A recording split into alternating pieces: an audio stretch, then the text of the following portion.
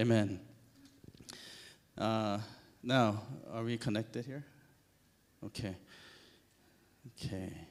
We are going to start this course entitled Discovering Jesus in the Old Testament. Okay. How many of you enjoy reading the Old Testament? Wow. How many of you would rather read the New Testament? Yes. I had an Old Testament professor and the New Testament professor arguing with each other, saying, the Old Testament professor said, we have more books. God started with the Old Testament. And without the Old Testament, Jesus cannot come. The New Testament professor said, the Old Testament professor said, New Testament is only like an index to the Old Testament. And the New Testament professor said, without the New Testament, Old Testament cannot be completed. Old Testament is boring. New Testament is exciting. Old Testament, God is a God of wrath, but New Testament, Jesus is the God of love. Do you agree with that? Yeah. But they're both right in a way, but the Bible cannot be complete it's like two pairs of shoes. You have to wear both. You have to have both to understand Jesus fully. Yeah. People say, I want to learn about Jesus, so I only read the New Testament. That is knowing only half of Jesus, because Jesus was there from Genesis chapter 1, verse 1, all the way to Revelation chapter 22. Jesus is there everywhere in this Bible. And guess who else is there in this Bible? You are in this Bible. This Bible is a letter written by God to you. This is for you. It's a love letter. And so may you and I discover not only Jesus, both in the Old Testament and the New Testament, but also yourself in this Bible. If not, this Bible only becomes an antiquated, ancient document that we are just kind of reading as a reference. But when you find Jesus and yourself in this becomes a living book of life. Amen? So let us begin. I had to say that because the title is so boring. Biblical theology. Biblical theology and history of redemption. What is that? You might be thinking, I came to Tung Bible School because I didn't want to go to a theological seminary. But here we're studying theology. I promise you, this won't be that bad. And if it's bad, it's only for this first hour. Okay? Let's pray that. Okay. Biblical theology and history of redemption. The reason why I have to do an introduction on biblical theology is so you understand what you are learning, what you're reading, right? So here are some of the sources that I used for these few slides, and you have more on your notes, but you can follow the slides here. And very great books, very long and very boring, but very great. But among them, if you want to really pick up a book and read, this James Hamilton's What is Biblical Theology is a book that I recommend. And it's very easy to read and short and concise and easy to understand. So this bibliography is probably in your notes too. If not, you can ask me later. And here are the first point, disciplines of theology. And if you understand this, you might, be able to kind of show off to your friends. I know theology.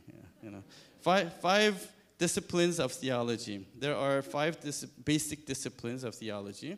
First is exegesis.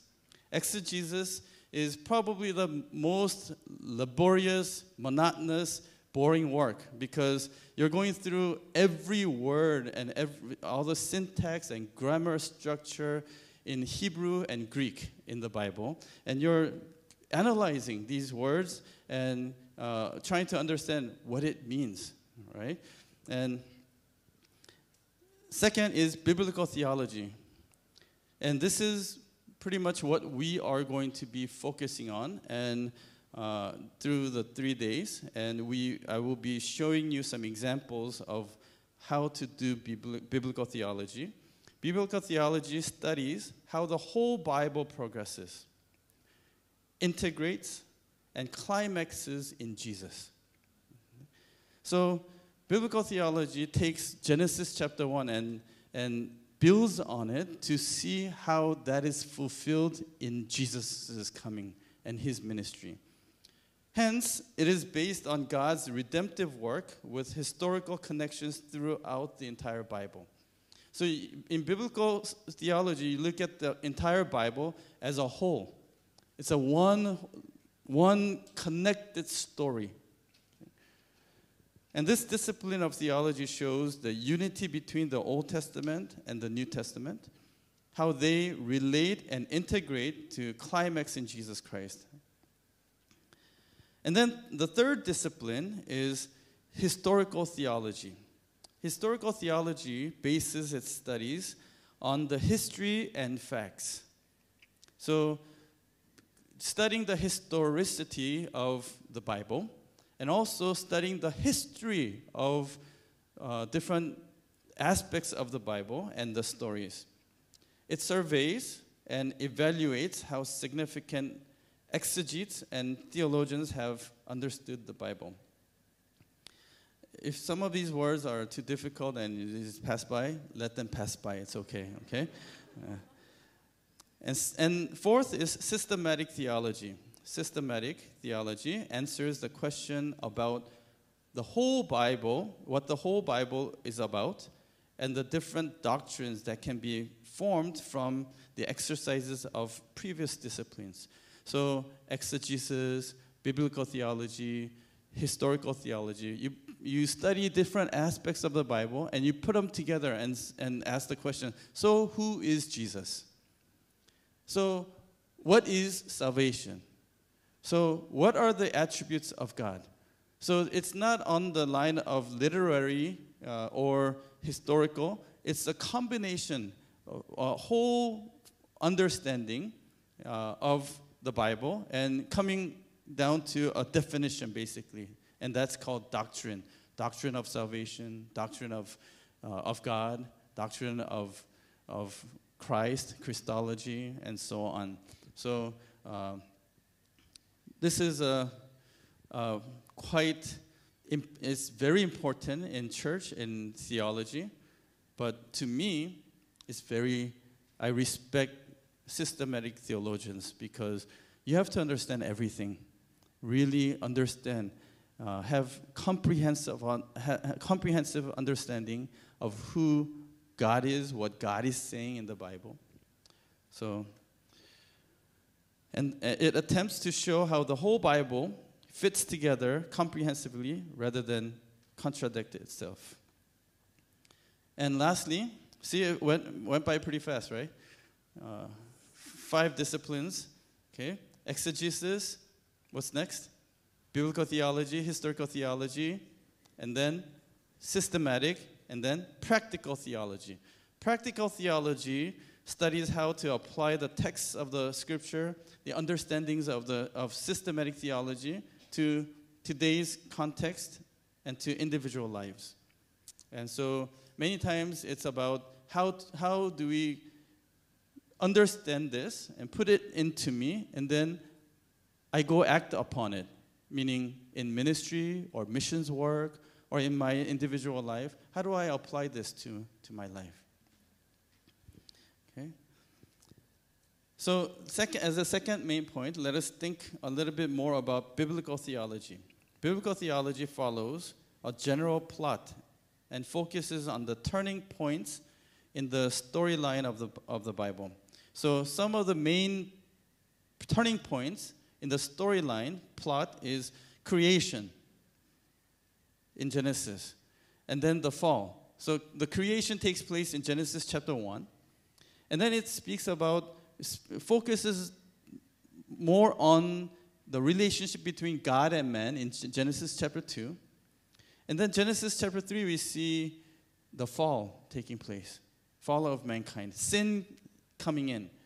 And then Genesis chapter 3, verse 15, God promises the seed of the woman. That's the first promise of the Messiah coming, right? So first messianic covenant or promise. And from there, this redemption and restoration work begins. Okay? And then the fulfillment, consummation in Revelation. So this is the general plot of the Bible that we are pretty familiar with, right? It deals with temporal and canonical matters of the Bible. Okay? So when did it take place? What happened first? And what happened as a consequence? And what is promised? When will he come? And so on. Okay? I promise you, I will not answer the question, when will he come? So, canonical matters, temporal and canonical matters of the Bible, while systematic or dogmatic theology deals with atemporal matters. So, for example, systematic theology asks questions like, what are the attributes of God? It doesn't really, this question is not bound in time, not necessarily, right? What is salvation? This is more of a definition or general understanding. What is sin? But biblical theology always asks and answers questions along the axis of the Bible storyline, redemptive history, and development of the canon. So the basic understanding, for example, it asks, what did the prophecy of Isaiah contribute to the unfolding doctrine of God? Does that make sense? Easier thing is, how does the Exodus, right? The Passover and the Exodus, how does that prophesy about the coming of Jesus and his crucifixion? Okay? That's biblical theology. How do you see Jesus in the events that are taking place in the Old Testament? Why is God teaching us about Israel's history? But we are not studying Israel's history necessarily. We are studying what God wants us to know. This Bible is not a history book, although it has a lot of history. This Bible is not a science book, although it does have some science and some conflicting science too, right? But this Bible's purpose is not to prove science, not to tell us history. This is not a literature. This book is salvation book. This book is a manual for humankind. When we buy gadgets or phone, it comes with a manual, right?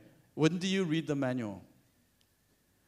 Is there anybody who enjoys reading the manual? As soon as you buy a nice gadget, you leave the gadget there and you read the manual first. Anybody? Hands up, respect you for that. All right. You read the manual when the thing breaks or is not working properly, right? Now, look at your life. Is it working properly? Is it functioning as it's supposed to? When God created us, it's supposed to function eternally. It's supposed to have peace, joy, happiness, and delight, and perfect reconciliation, perfect fellowship with God. Is it working like that? No. That's why God said, here's your manual. Something went wrong. Something went wrong. This Bible, its purpose is for us to be redeemed and restored, right? And the key to that restoration and redemption is Jesus Christ. That's why John chapter 5, verse 39, Jesus says, this whole Bible, during Jesus' time, they did not have the New Testament. When he referred to the scriptures, he's referring to the Old Testament scriptures. He says, the whole Bible is about me, Jesus said. And you read this thinking that you will have life from this. And he says, you know what? This is about me. Okay? And so that's what biblical theology is trying to do, trying to look at the Old Testament and the New Testament and figure out how they connect. What God really meant for us to read when he was telling us about Exodus, when he's putting us to sleep through Leviticus, you know?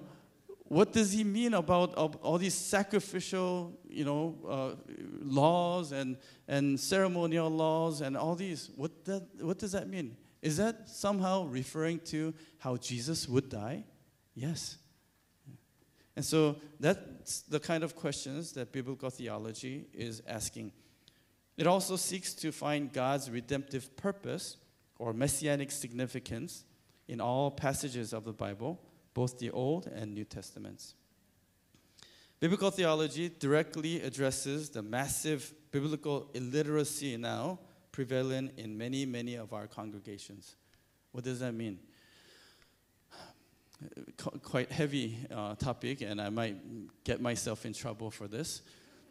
But the reason why Martin Luther or John Calvin, Zwingli, these reformers, Church Reformation, Protestant Reformation, the reason why they stood up and cried out is because people were not reading the Bible during that time. And they did not know what God was really saying. They depended on church leaders to tell them, dictate to them, this is what the Bible says. But many times, it was not, right? Do you know why they did not read the Bible back then? It's because they did not have the Bible. They did not have the Bible translated and copied in common language. That's why Martin Luther, one of the first things he did was to translate the Bible from Latin to German, right? Common language during that time in his area. What about now? Are people reading the Bible?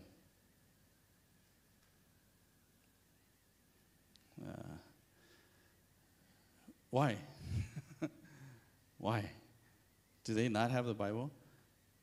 Nowadays, the Bibles are going out of print.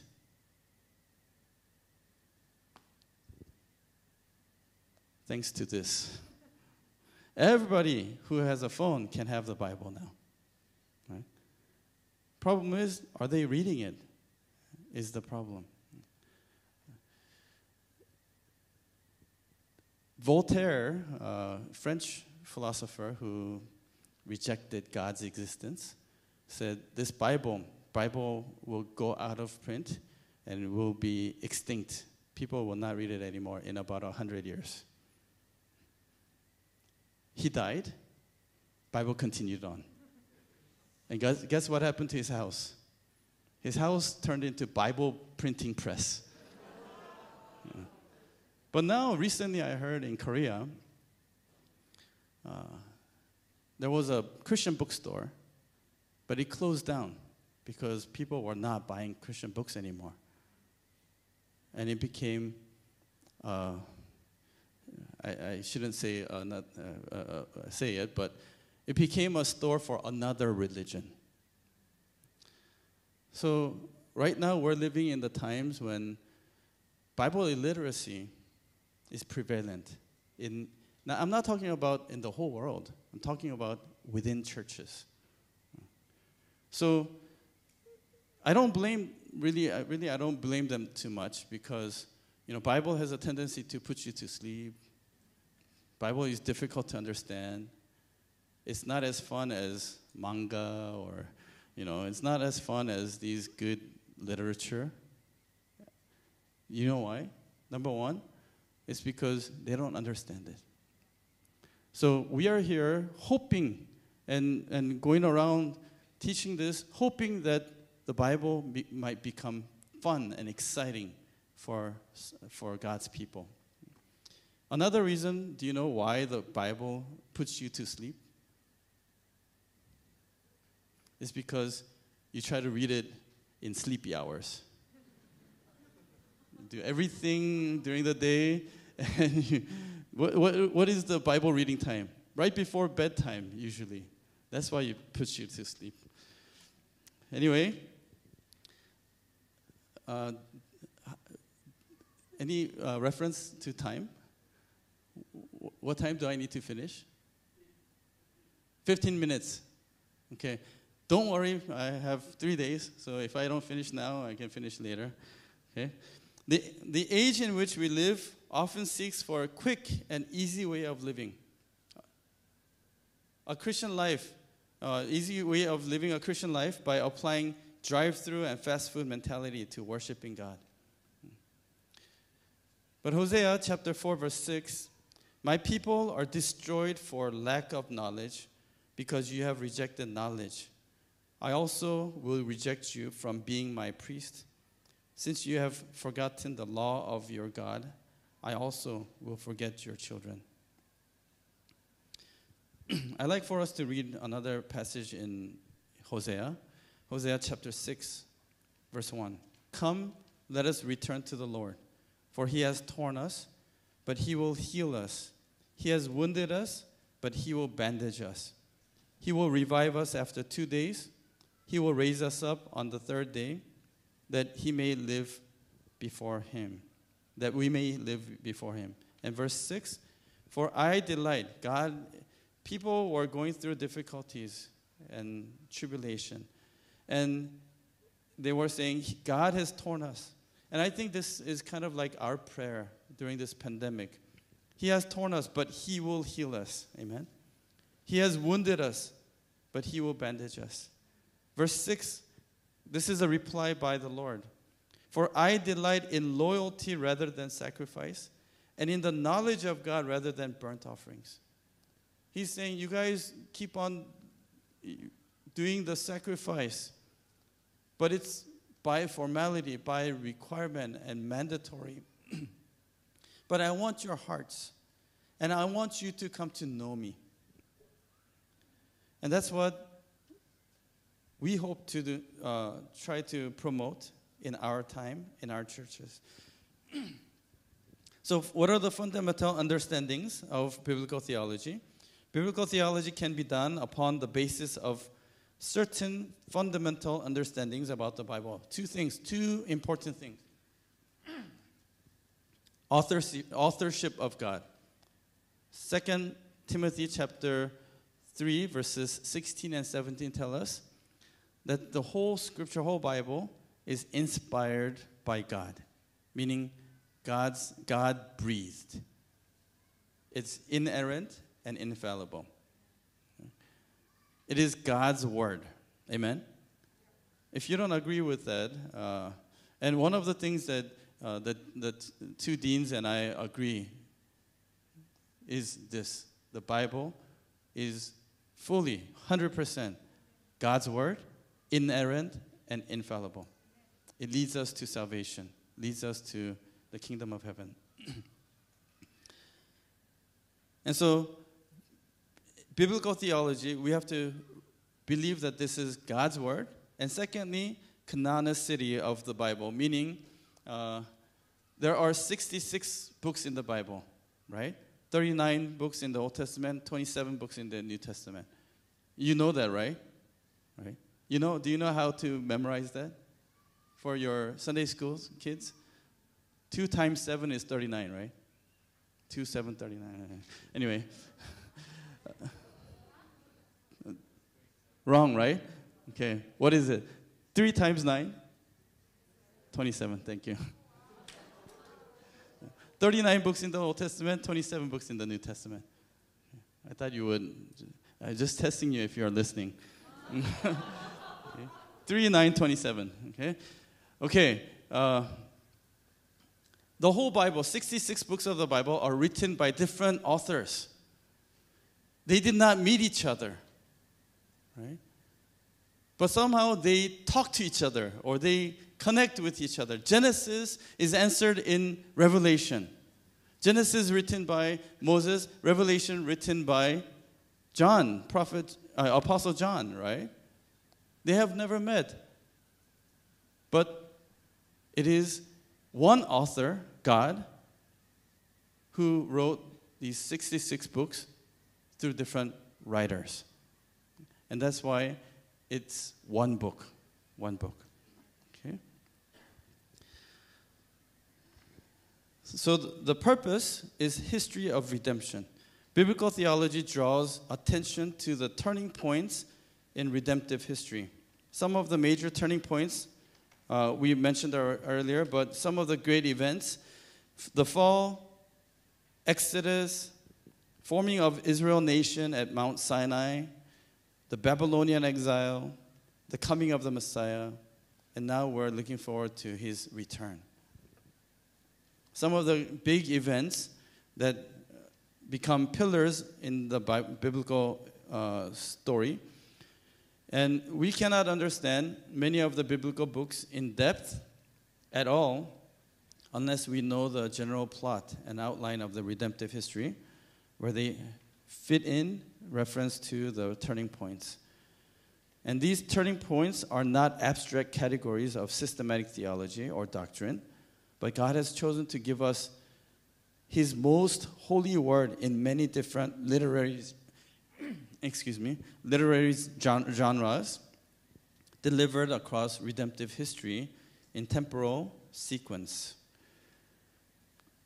And that temporal sequence allows us to see and have hopes for promise and fulfillment. Thank you. Thank you.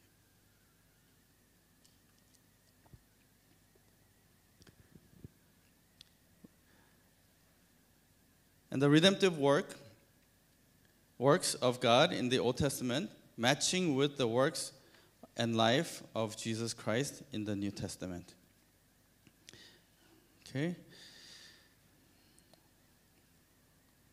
And lastly, the biblical theology bases Bible's plot and whole story in its history of redemption.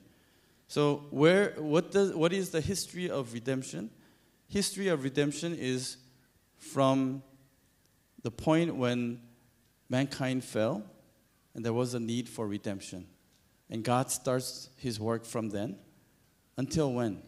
Jesus comes and he says, I will come again. So until his second coming. That is history of redemption. People might argue against this, but I believe history of mankind is within the history of redemption, not the other way around. History of mankind is within the history of redemption. Okay? So the key events in the history of redemption is the history of the relationship between God and his people. Okay? I think I bored you enough, so we go to our next one. We'll think about the history of redemption. We have about 5 minutes, do we? Yeah, about 5 minutes. We'll do about 5 minutes of history of redemption, and then we'll continue afterwards.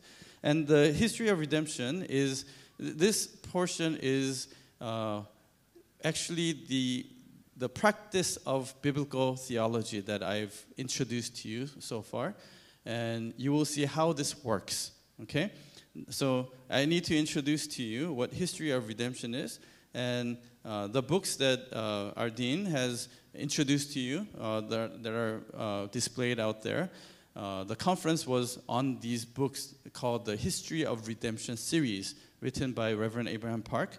And this I will be basing our studies on those books from now until the third day. And today and tomorrow, I'll be sharing from the first book, which is called Genesis Genealogies. Now, you're thinking, we studied theology now. Are we going to go into genealogies?